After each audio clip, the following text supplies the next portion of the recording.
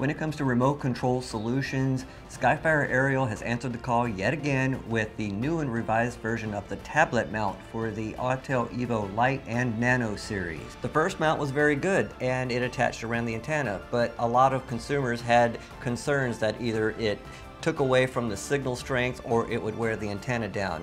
Neither were the case, but he decided to make one even better for you. So the new and revised one is it doesn't touch the antenna at all. So now that nothing can touch it, you can still have access and be able to move the antenna in and out.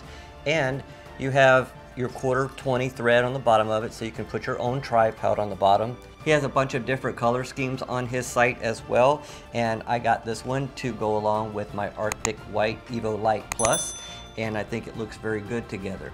So if you need a tablet solution for your remote control, then try out Skyfireaerial and tell Johnny Truesdale Sean Helms said hi.